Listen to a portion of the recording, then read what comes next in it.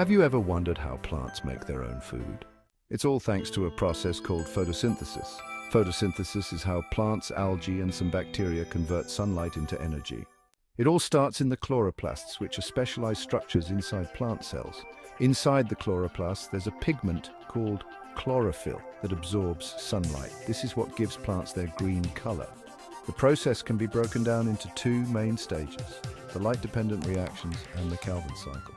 In the first stage, the light-dependent reactions, sunlight is absorbed by chlorophyll and used to split water molecules into oxygen, hydrogen ions, and electrons. This produces energy in the form of ATP and NADPH, which are like the fuel for the next step. The second stage is the Calvin cycle, where carbon dioxide from the air is used to create glucose, a type of sugar.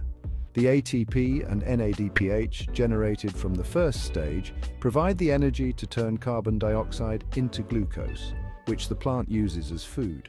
So in short, photosynthesis is the process that converts sunlight, water, and carbon dioxide into oxygen and glucose.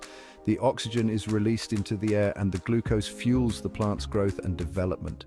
And that's the amazing process of photosynthesis. It's what powers life on Earth. Be sure to subscribe to AI Explains It All for more quick insights into the incredible processes happening all around us.